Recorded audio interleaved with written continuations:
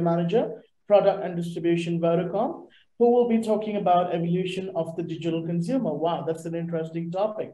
Durvesh, welcome. The virtual stage is all yours.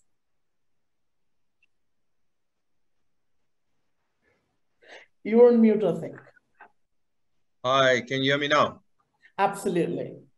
Thank you so much, Mohammed Tawfiq, and a pleasure to be at such a diverse forum. So Albert Einstein once says, if you don't explain something simply enough, you don't understand it well enough. And I think the previous two speakers have done an amazing job unpacking the industry at various levels. I think Mr. Razwan at a very core technical level, and our CEO from Vodafone Ghana, a holistic landscape being provided. So I'm fortunate enough to be given the baton to discuss the customer. What does all of this mean? I mean, we're not really walking around speaking to customers about spectrum and all of that. Sorry? I said, please do represent you and I very well here. You were the expert. I will try my best. I mean, the language we engage with to our customers has come a long way, and I think we've done a great job as a telecoms business translating a core technical capability into the business narrative that has landed in creating strong brands in the heart of the customers. So if you look at the industry, 5G, blockchain, IoT, AI, big data, robotics, cloud, the list can go on. I think when it comes to the customers, senior leadership teams within our organizations are exposed to a plethora of new technology, each with varying architectures and designs, and a lot of subject matter experts in this regard. I think our role as business leaders to the face of the consumer is to actually understand how we leverage all of this technology and drive the evolution of the customer. And the importance of this ultimately leads to us generating return on investment for technology that we roll out, etc. So who or what is actually evolving, and how does it fit together? Is the evolution customer or technology-led? And just like two sides of the pencil, these two areas need to kind of grow together and coexist. And yes, you'd be correct in that it's actually both. Both our customers are evolving as well as our technology. However, I do believe the evolution is customer informed. No customers are demonstrating frustration in the current 4G landscape, to Razvan's point around how far the leap has come from 1G to 4G where we are now. From a customer perspective, what was important in the past 10 years was mainly about experience, an individual experience, convenience, as well as the internet being a library of things. And this still remains. However, we are evolving, and this can be seen from the new organizations that are coming to pass into a more live environment, both from a interaction perspective as well as the platforms in which our customers are engaging. If you look at Taobao in China, like I mentioned, the metaverse, a lot of speak around metaverse technology. This kind of gives you an idea of where customers are wanting to go when it comes to the next gen of experiences. And yes, 5G has complications in terms of the future, like mentioned by previous speakers. However, I like to coin an analogy of looking at this entire industry as an onion. And at the outer layer, you have the macroeconomic landscape, which is basically each and every country facing its own macroeconomic issues. This will span unemployment, inflation, energy crisis, particularly, and the like. And the next layer to that is obviously the regulatory landscape, which has been touched on by many of the speakers as well. The next layer to that is the connectivity landscape. For the layer after that is your hardware and software landscape. And as you get to the core, you now have what is your business to business and business to consumer landscape. And within each of these layers, there are a plethora of discussion to be had. So for example, if you look at the regulatory landscape, a lot of speak around relationships with government, at the technology landscape, CapEx cost for the rollout of 5G. And there, I mean, the discussion at each of these layers are bottomless. But let me rather zoom in to where my focus is, and that is that of the B2B and B2C landscape. Because that is actually where the narratives of all of these other layers translate.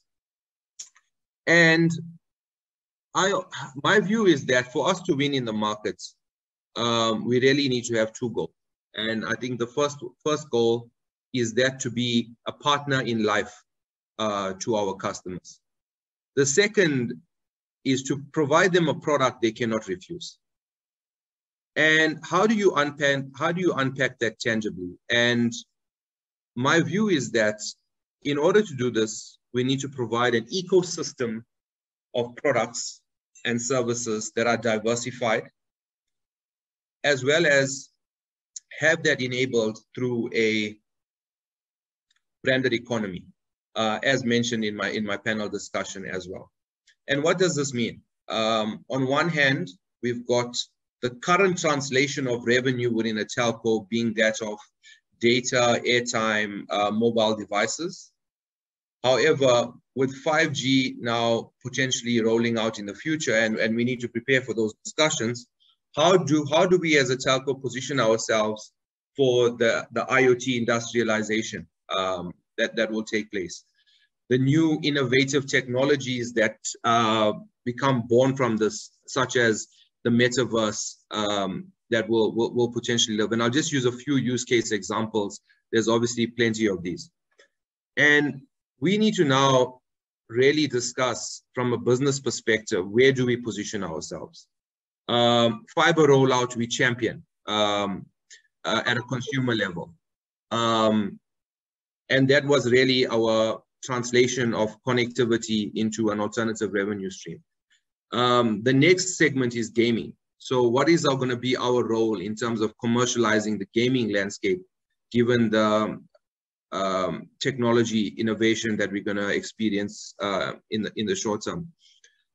So these are the types of questions we need to answer from a business product offering perspective. The next question we need to answer is, how do we deliver that to the consumer? And if I look at a question I posed in the panel to say, do we believe that we've reached digital evolution in its current form? And there are answers to this that many will say, no, we are far from it, and that. But a counter debate to this is, well, we exist on the internet. We exist in the form of mobile applications. We exist in the form of USSD. Customers can interact with our products on all of these various channels.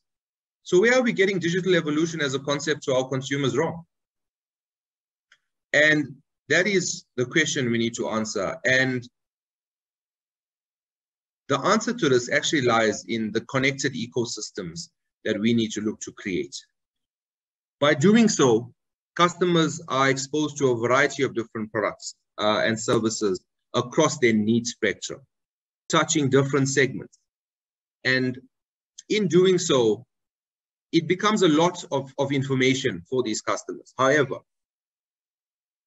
this is where your data science and customer experience now plays a role in directing your CVM teams away from sending bulk SMSs to customers and really getting into intelligence, such as next best product recommendation engines that live on whatever channels we choose to attach to certain segments.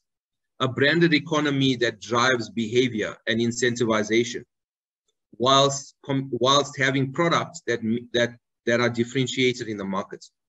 And the combination of these two things are what I believe are going to really exponentially drive our organization. If you look at South Africa, particularly, like I mentioned, each country will have its own onion and problems to unpack.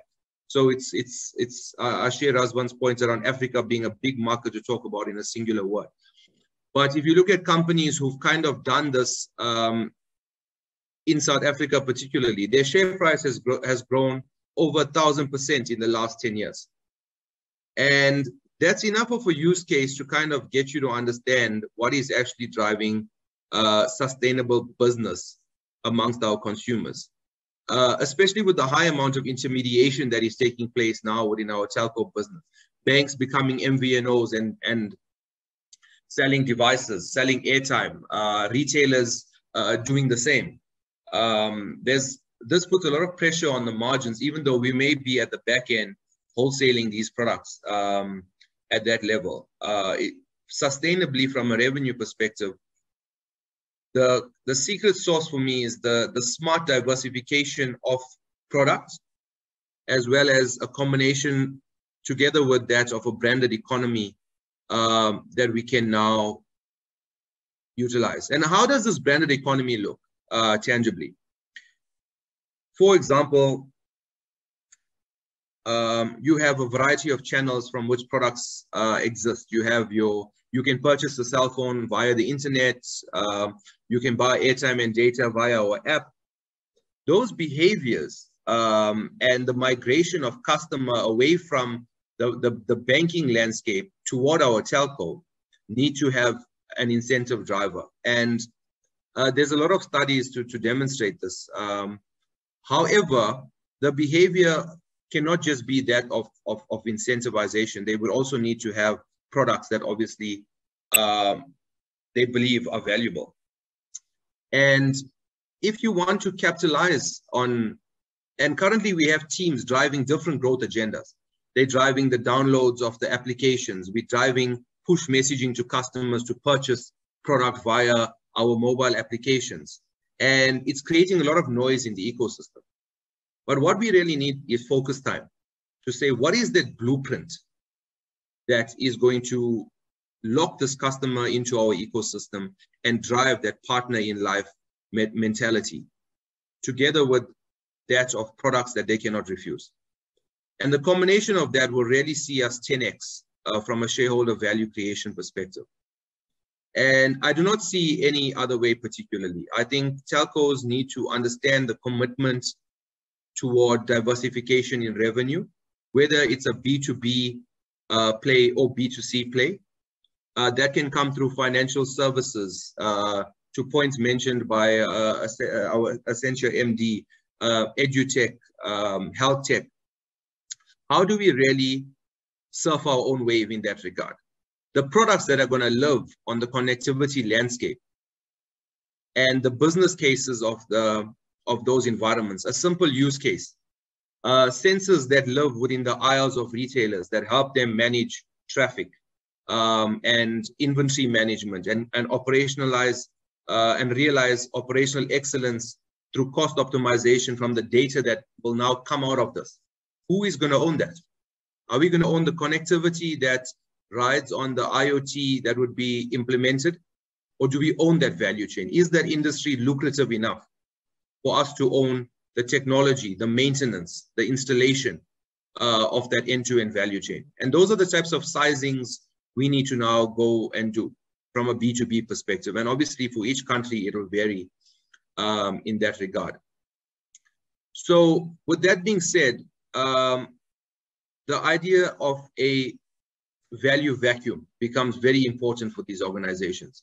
We have successfully done it in South Africa from a financial services perspective, where we've built a business that within 4 years has contributed exponentially to the overall core telco's bottom line, from a financial services perspective.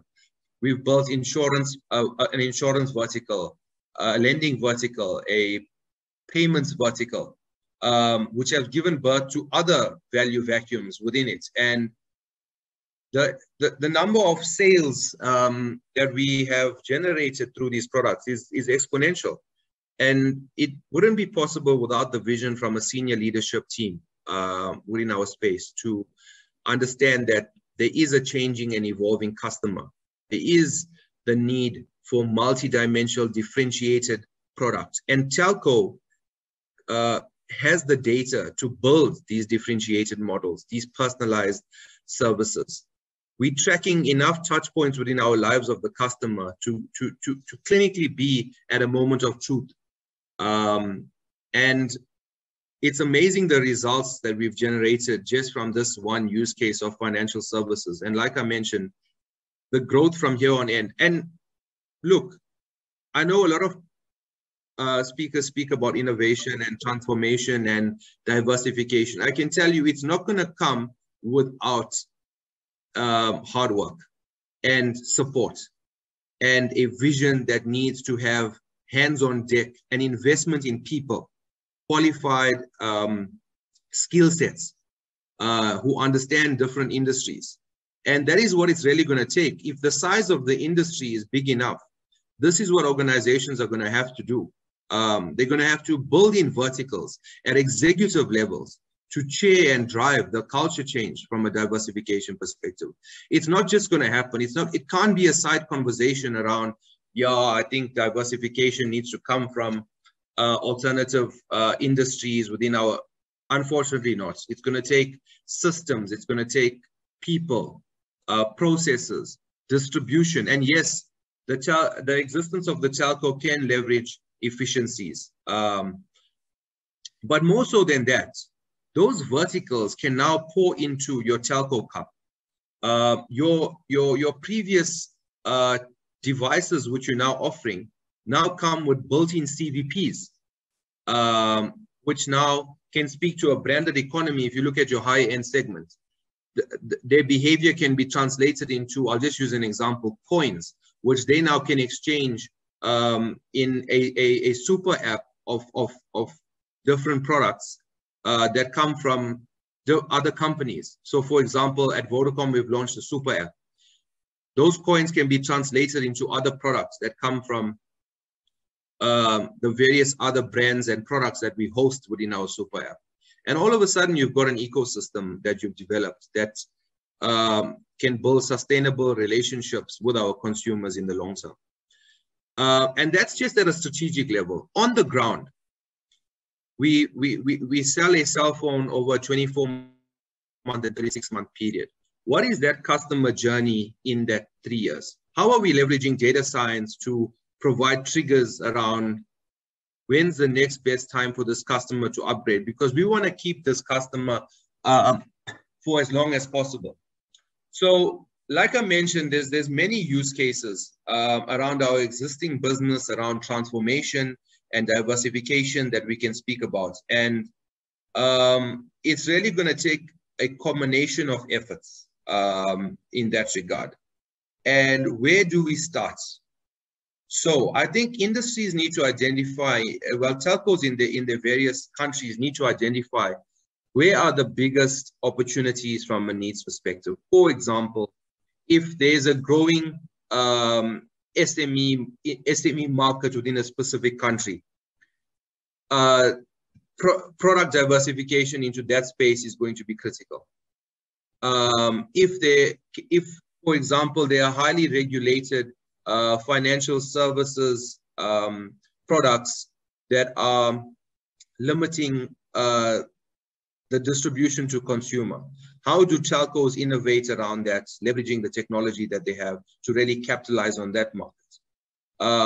So it's really a CVP design exercise that needs to be followed through on. And yeah, I think I've spoken quite a bit on the layouts. So in simply put, the as-is telco business, how are we differentiating ourselves in that customer lifecycle journey? So for example, a customer buys a cell phone from us. How are we managing his activity on our network? And how are we incentivizing? I'll tell you some of the use case problems. We identified within a certain segment of our customer base, there's a lot of multi-SIMing taking place based on the fact that a customer finds that they have cheaper data at one provider and cheaper voice at another. So they kind of multi-SIM, which means that there's revenue leakage.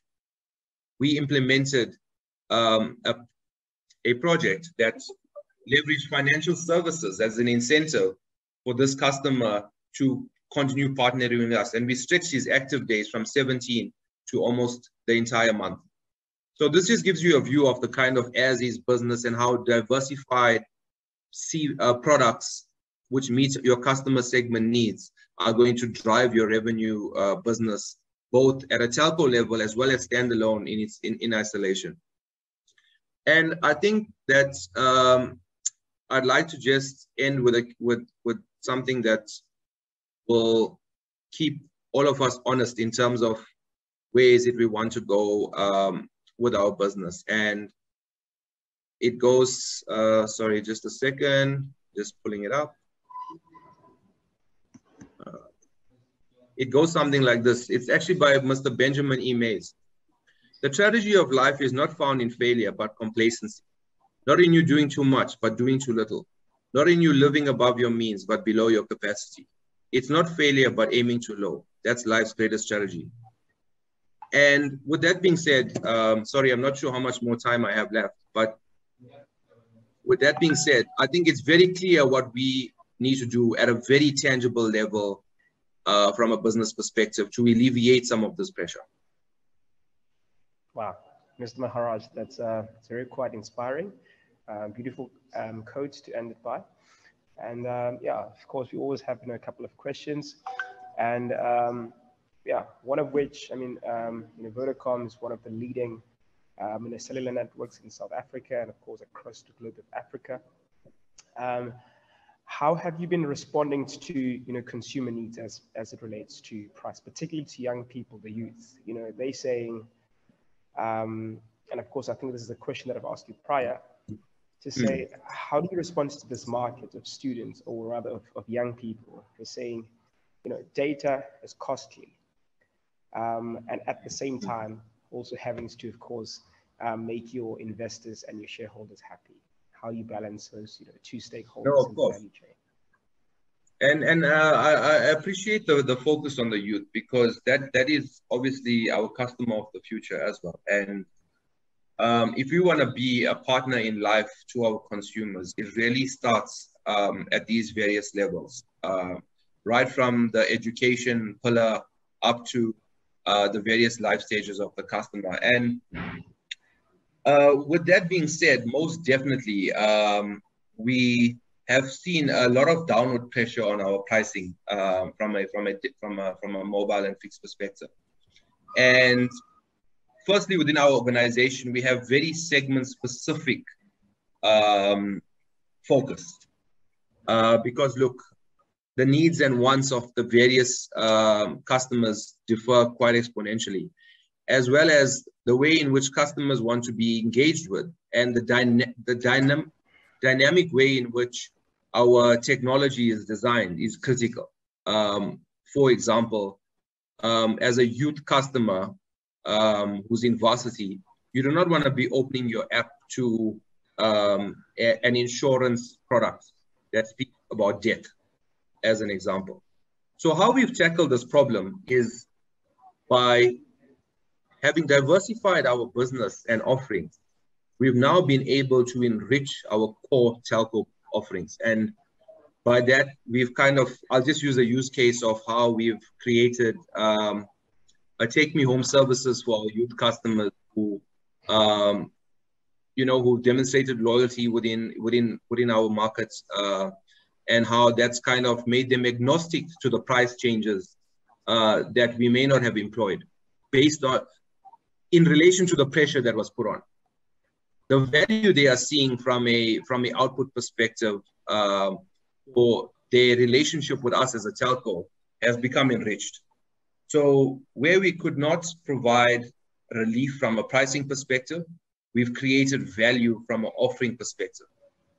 And we've seen that largely from our retention and customer servicing measures in that environment, where if within our markets, and obviously we've done studies on this, if customers can find value in what they're paying for, they will be price inelastic. And it does come to your point with building those other verticals, and in order to alleviate that pressure, because there are only so many margins that and levers we can pull. For example, when you're purchasing a device from our business, it's coming built in with assist products that are positioning themselves to be at your time of need. Youngsters are losing their keys, needing locksmiths. Be able to provide those services embedded. And all of a sudden, you're now feeling safer within your ecosystem. I see. And I mean, let's talk about, the infrastructure that's required, particularly in these rural areas where we want to increase accessibility. How much capital requirements are required just to establish, connection in an area that has no coverage? No, for sure. I think one of the challenges you have in our developing markets is the range in which the customers exist. You have obviously you can have your poverty stricken environments and your high net worth segments living kilometers away from each other.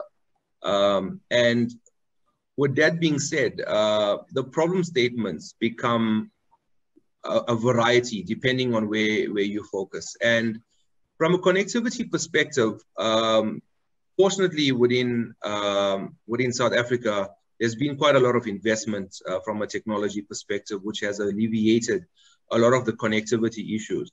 Where we're really focusing now is to drive accessibility to 4G enabled technology, which will then obviously drive access.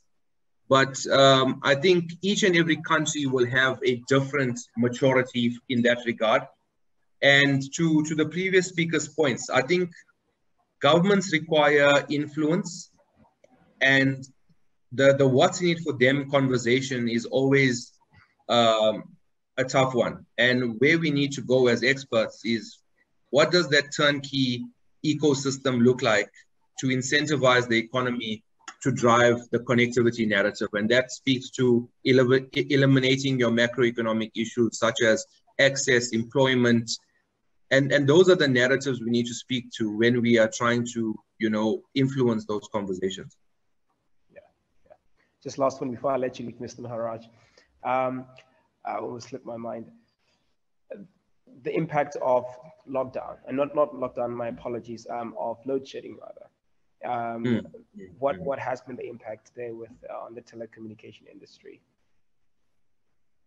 No, thanks for that. Obviously, the network infrastructure is built on an energy landscape, and not only within South Africa and other markets, but I'll speak specifically South Africa, do we deal with a lot of macroeconomic issues around crime, etc. But to your point, the energy grid has a lot of instability issues, and our organization particularly has seen a lot of impact from that regard, in that your towers, your uptime is reduced drastically. The time between the load shedding is so aggressive that your generators do not have enough time to charge to support the distribution. It's falling networks. It's issues around subsequently downtime, which obviously has a ripple effect across that onion that I spoke about. I mean, it can go up to affecting employment, shutting down businesses. And you see that the number of SMEs that have closed year on year within South Africa has increased by 48%, purely because of a calamity of issues. The truth is that this energy crisis creates a cause and effect narrative for something that ordinarily didn't exist. Before, it would be impossible for me to tell you one specific reason why there's a downtrend in the shutting down of businesses, because there could be numerous factors. However, I can point you to the fact that the energy crisis has been one of the core issues of recent. And as experts within telecoms and technology, to the point that has been made by various speakers, and us moving into a technology play, we need to find how we encapsulate expertise within that field? How do we partner with independent experts? How do we provide a trust between independent experts and our government, and the trust being our due diligence expertise that we are able to deliver from a technology perspective to kind of bring relief to that problem. And I think telecoms industries particularly need to source independent energy sources, and that's happening quite aggressively. If you look at just my organization and the strong leadership that we have in the likes of Shamil Jusab, who's our CEO, he's driving a strong narrative now around really closing that gap between our current energy crisis and the impact that it's having nationally through stepping in as a caveat between independent energy sources, which do exist, and alleviating the stress on our current grid. Mr. Maharaj, thank you very much. To our audience at large, just to remind you, Mr. Maharaj is the portfolio manager. I think he at Vodacom, specifically dealing with product and distribution. Thank you very much for your insight. And yeah, we wish you well. And yeah, all the best with Vodacom.